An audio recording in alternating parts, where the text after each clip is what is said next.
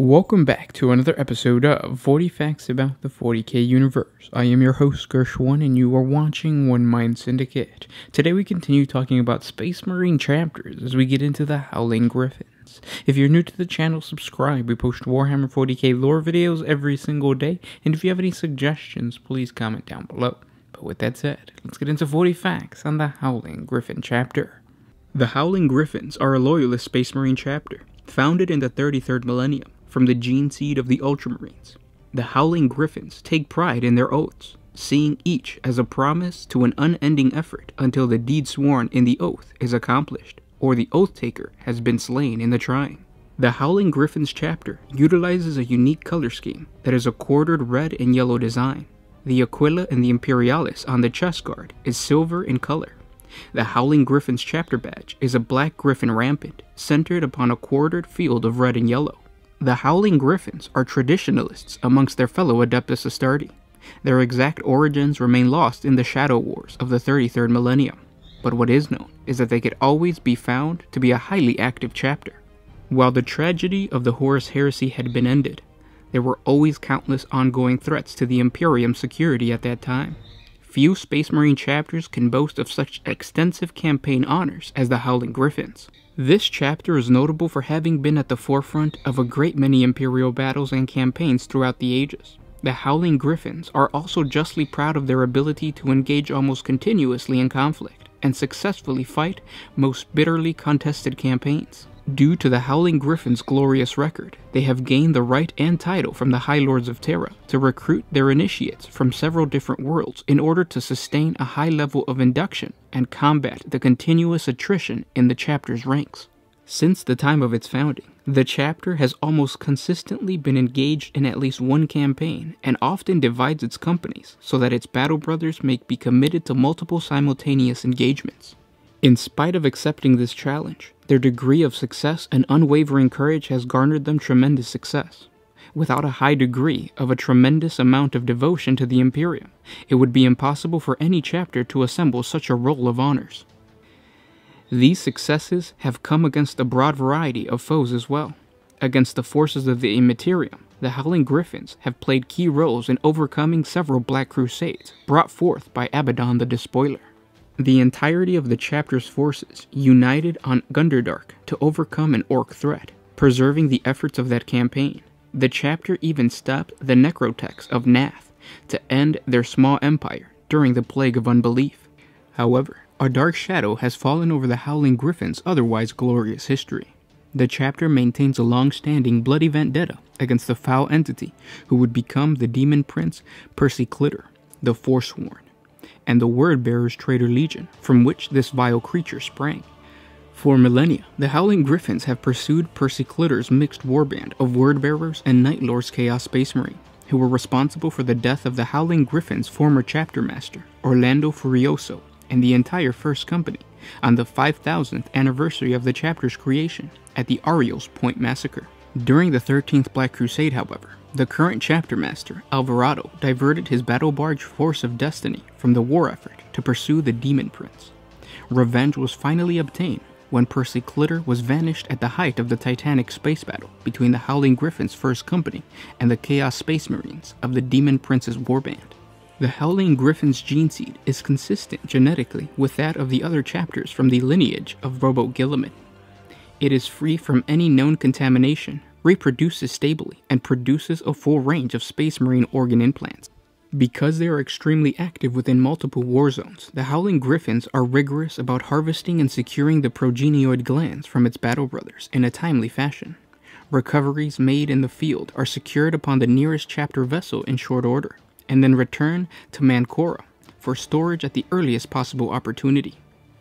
This sense of obligation is in large part due to the fact that the chapter has a very high rate of turnover amongst its members. These Space Marines prefer to engage in the thickest portion of any battle and are always at war. Consequently, the chapter does suffer a higher than usual casualty rate, which can only be compensated by a proportionally high rate of recruitment and initiation. Currently, records indicate that the chapter is sufficiently well supplied with gene seed to accommodate even these needs. Since the death of Chapter Master Orlando Furioso at the hands of the Demon Prince, the Howling Griffons have fostered and nurtured a deep and utter relenting hatred of the word-bearers, and a vow to seek retribution against them and their lord, no matter the cost. It is a hatred which simmers in the heart of every Howling Griffin battle brother, but one which can spill over in times of madness and consume them and their every thought. Before battle, additional oaths are added to each battle brother's already extensively long list, some for the accomplishment of the chapter's goals, and others far more personal. Once an oath is taken, a Howling Griffin's battle brother goes to extreme lengths to complete it, even over the course of decades. Completed or satisfied oaths are a badge of honor, often inscribed on parchments or directly into the Howling Griffin's armor. The chapter's drive to fulfill its members' oath often influences, but never dictates, their tactical decisions. If a battle brother makes his commanding officer aware of an oath and an opportunity arrives to fulfill it, attempts are made to accomplish this need. However, such considerations are only permitted if the situation does not substantially increase the level of risk for a particular engagement. These Space Marines value their oaths and their honors, but they are generally not willing to accept necessary casualties to fulfill them. There are, of course, exceptions to this rule, particularly as pertain to the word-bearers and the Demon Prince. The Howling Griffins are organized along the strict guidelines provided by the Codex Astartes, though the chapter sees this tome not so much as a holy rite, but simply as the finest military treatise ever written. Their tactics are in keeping with those prescribed in the Codex, and only waver in situations where Guilliman's doctrines encourage innovation. Because of the work's comprehensive and pragmatic teachings, this is seldom a problem. Even by adhering to the Codex in the strictest fashion, the Howling Griffins sacrifice little flexibility. They remain more than capable of responding effectively to any known opponent, and of adapting quickly to the abilities of a noble point. The Howling Griffins are organized into battle companies with specific roles in keeping with the directives of the Codex Astartes. Cases of inconsistency with tenets are generally only due to the high rates of turnover among the chapter's membership. Because these Space Marines sustain a high rate of casualties and recruit so aggressively, they are not always capable of fielding enough battle brothers to keep all 10 companies filled. At times, the chapter has transferred members between companies so that one can be dispatched for an engagement while another undergoes resupply and retaining. Though members often view an assignment to resupply with disdain, most accept its necessity, while simultaneously attempting to transfer to another company before it is deployed on a combat mission. The Howling Griffons chapter is also notably well provided for in both arms and war gear. The chapter's extensive forges on their homeworld of Mancora work tirelessly to keep the Howling Griffins supplied and to make good on battlefield losses as they occur. The capacity of their armories are such that they are not only able to keep pace with the chapter's aggressive nature, but are also able to manufacture and maintain some of the rarest battle machines available to the Adeptus Astartes, such as the Land Raider Prometheus and the advanced Mark 8 Errata pattern power armor. Also of note is the chapter's tradition of maintaining powerful psychers in its rank, due in no small part to the recruits they adopt from their homeworld of Mancora, whose population possesses an unusually high frequency of psyker mutations. The recruitment world of Mancora has a higher than average incident of psychers born amongst its population. This has resulted in the chapter's ability to maintain a strong librarian down through the centuries, due in no small part to their own codiciers, taking on active roles in culling and policing Manicor's population and weeding out those psychers who would be a danger to themselves and the population at large. This fact is reflected by the number and raw talent of the Howling Griffons librarians. Ultimately, these unique talented Space Marines exercise their gifts in a manner that is consistent with the teachings of the Codex. However, because the chapter has an exceptionally high number of these psychers, their service plays a critical role in shaping the chapter's engagements. These battle brothers represent a critical strategic asset, as the chapter's officers take care to utilize them in the most effective way possible. Most chapters train and test chosen psychers following the ancient ways laid out in the Codex Astartes. Librarians of the Howling Griffons are trained in this way, and with a few minor traditional variances, have been taught to live by the word of the Codex. Howling Griffons librarians have a number of unique psychic abilities only used by the psychers of their chapter. Librarians of the Howling Griffons chapter take their oaths as seriously as any of their brothers and can bind them psychically with blood to make them more potent and enduring. The librarians call upon this eldritch powers when taking on oaths at the start of a mission, committing not just his word but his spirit to the binding and seeding it with a few drops of his own blood. Any other members of the Howling Griffon squad may choose to participate in the oath-taking with a librarian, which will psychically compel them to carry out its terms. This power is known as the Blood Oath. The Griffin's Howl is when a librarian calls to the warp and draws forth a mighty cry like a diving bird of prey to strike fear in his foe and shatter their resolve. This cry is also a potent weapon against warp spawn and can shake the ties which bind them to the material plane, sending them screaming back into the immaterium. The last known specialist power is called Perliclitor's Bane. The Howling Griffons' intense hatred of wordbearers and their demon prince have been translated by the chapter's librarians into a number of abilities targeted at the Chaos Marines of the Traitor Legions. When the librarian summons up his power, he is creating a psychic resonation that can cause agonizing pain to the members of one of the Traitor Legions present on the battlefield, badly eroding their effectiveness in combat. The feudal world of Manticore serves as the homeworld of the Howling Griffons chapter and has done so for all of their known history. The history of its days prior to the chapter's arrival is uncertain, those records long lost to time. Located within the Ultima Segmentum, Imperial records clearly indicate that the chapter had deliberately and artificially prevented the world from advancing beyond a pre-industrial technological base. Through an uncharacteristic degree of covert operations and manipulations, the Howling Griffons have also kept the world's feudal city-states on a near-constant war footing, which has led to the culture that has a poor record of its own origins.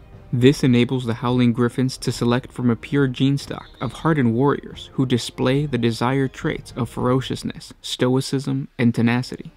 From the earliest days of their pre-recruitment, the warrior elite of Manticore, who will one day become battle brothers of the Howling Griffons, are brought up in a war-torn feudal world of pre-industry. In this crucible of battle, personal and familial honor, and martial duty, the citizens are forged into perfect initiates for the chapter. It is in this life that they learn the value of glorious warfare and to respect and rely on their brothers in arms. While they may lack the technology even to comprehend the military might of the Adeptus Astartes, the people of Manticore are predisposed by the culture of their birth to hold dear the martial ideals held by the Howling Griffons. When the day finally comes that a new recruit is elevated into the ranks of an Adeptus Astartes, it is also as a continuation of its previous life, albeit a much greater scale. His heraldry is no longer that of his local household, it is instead the Griffin Rampant. His allies on the field are no longer the members of his local nobility, they are his battle brothers, and the land he fights to defend is no longer his city-state, it is the entire Imperium of Man. When he first dons the crimson livery, he sets aside the military training and traditions of his past life and takes as paramount the teachings of Guilliman as inscribed in the words of the Codex Astartes.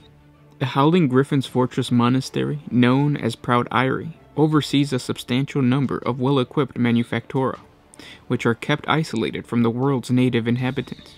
These manufactura are productive and capably equipped. The Howling Griffons chapter is capable of manufacturing some less common STC patterns. These include the patterns necessary for Mark 8 errata power armor, as well as the Land Raider Prometheus. Such a highly functional forge and unrestricted access to its output has played a crucial role in the chapter's ability to remain deployed at all times. This vital asset permits the chapter to continuously resupply its fleets and to have sufficient reserves that its initiates can undergo through training prior to entering the field. In addition to Manticore, the Howling Griffons recruit from several other worlds, including Denar 4. This is a necessity for the chapter, as without additional worlds, it would be impossible for them to rapidly recover the heavy losses they suffered by engaging in endless campaigns. It is important to note that in spite of this option, they still continue to preferably recruit from Manticore. Its volatile culture ensures that candidates from the world are more capable of fulfilling the chapter's needs. Some of the other recruiting options for the chapter, such as Denar 4, have cultures that are less focused on developing candidates who will prove to be worthy and capable initiates. An additional reason for the chapter's aggressive Manacorian recruitment efforts is that the planet has a history of producing a significantly higher number of psychers than would normally be expected. Many of the individuals with these talents are recruited into the Howling Griffons as aspirants. However, the chapter's librarians also oversee the planet's population for undue signs of psychic ability. The codiciers weed out any who might possess a risk for the warp contamination or demonic possession. For much of their history, the Howling Griffons have regarded the traitorous Wordbearer legions as their greatest enemy. The precise origin of their specific conflict with these heretics is unclear. Throughout the chapter's early history, there were countless incidents of assault against the traitor legions. Both forces suffered grievous losses in these battles, as the full fury of these Astartes were unleashed in these savage wars. It was the massacre at Ariel's Point in the 220th year of the 38th millennium that finally pushed the Howling Griffons far beyond the tipping point in their lust for vengeance against the Wordbearers. The chapter master at that time was Orlando Furioso.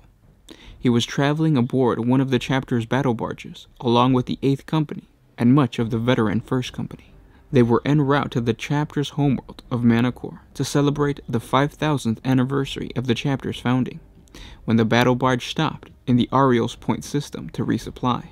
The Chaos Lord Persiclitter, the Forsworn, led a combined force of Wordbearers and Night Lord's Chaos Spacemarines in an ambush against the Loyalists.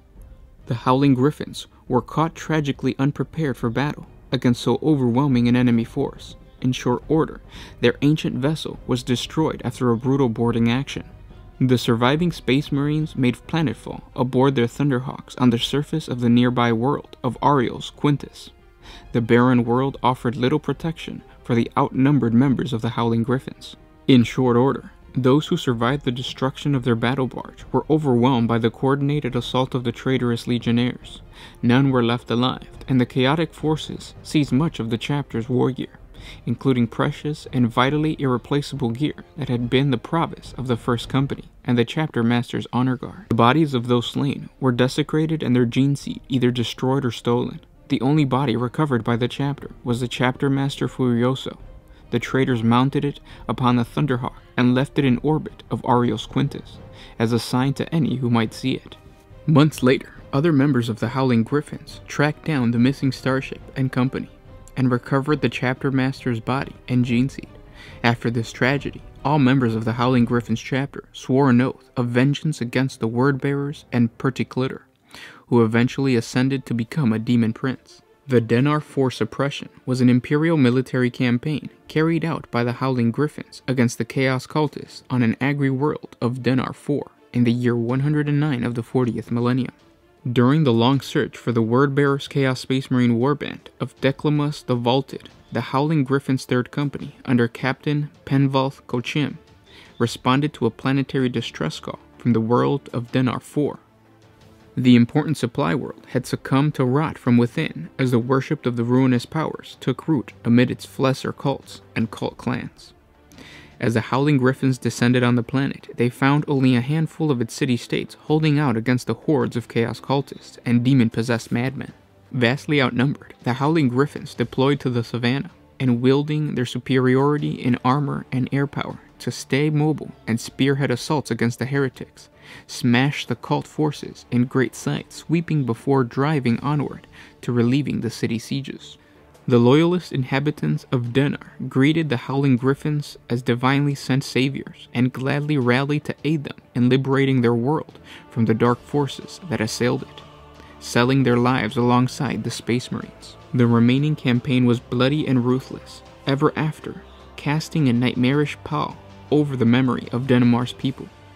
Since the victory, the Howling Griffons have maintained a lasting oath to protect the planet and the memory of the many martyrs that had their loyalty to the Emperor, while the people of Denar 4 have kept faith with their saviors in providing them with vital and the pickings of their youth as the chapter's recruits. The Joe Run Retaliation was an imperial military campaign prosecuted by the Howling Griffons against the treachery of General Joe Run of the 15th Helicarlon Ironclad Imperial Guard Battle Group. The entire Imperial battle group should have been on its way to reinforce the lines of the Gothic War, but instead turned traitor in the year 109 of the 41st millennium and slaughtered their commissars. The Imperium moved to act with decisive force, as the foul taint of the Xenos, known as the Dark Eldar, was found to be the root cause of this betrayal, with Joran and his personal cadre laid low and corrupted by the addictions to the aliens' foul psychotropics and depraved practices, thanks to the dark arts of the Cabal of the Crimson Libation. The humans were no more than disposable tools used by the Dark Eldar to enslave planetary populations by treachery and brute force, with little risk to the aliens themselves. This could not remain unpunished, and the retaliation force that the Imperium launched in the year 143 of the 41st millennium was fully intended to smash the rebels and their dark allies with brutal and overwhelming power, annihilating them without regard or mercy. The combined task force was comprised of the Howling Griffons chapter, then about 8 companies in effective strength, who were given overall command of the campaign, and reinforced with supporting companies from the Ultramarines and the Sons of Auror chapter. The Traitor Guard were intercepted as they made planetfall on the feral world of Asturia. Caught unprepared for such a ferocious counter-assault, over 5,000 renegade guardsmen died in the first hour of the ferocious Space Marine attack, torn apart on their landing zones with much of their heavy armor yet to be unlimbered. As the battle was joined in full, the task of destroying the traitor's command fell to the chaplain Armin Titus of the Howling Griffons 4th Battle Company, who executed a drop-pod assault into the heart of the disoriented enemy, confronting not only the elite of General Joran's Ogren cadre, but also the inhumanely lithe and cruel forms of the Dark Eldar that rose around him. The Howling Griffons dispatched them with bolter fire and unshatterable resolve. It was Titus who fought his way to the traitor general and delivered the Emperor's judgment despite suffering grievous wounds tainted with vile Dark Eldar poison, cleaving Joran's skull in half with his Crozius Arcanum. He would later be enshrined with all due reverence within a dreadnought sarcophagus in order to continue his service to his chapter. The traitors' morale collapsed with the death of their leader and the swift desertion of their foul Xenos allies. The disordered and panicked traitors were ruthlessly hunted down and slain in the aftermath. The renegade forces were utterly wiped out within only 6 hours of the battle's opening salvos. And those were 40 facts on the Howling Griffons. I hope you guys enjoyed this video. If you did, don't forget to thank our patrons on Patreon. It's because of them that we can do this. Link in the description if you guys want to support us. It's $1 a month. If you didn't enjoy this video, hit the dislike button and comment down in the comment section below. I hope you guys are enjoying these compilation videos. We are working on some pretty cool Horrible Realities videos, so that's going to be coming very, very soon. As well as some other stuff. So stay tuned, and I'll talk to you tomorrow. This is Gersh1 with One Mind Syndicate signing out. Oh,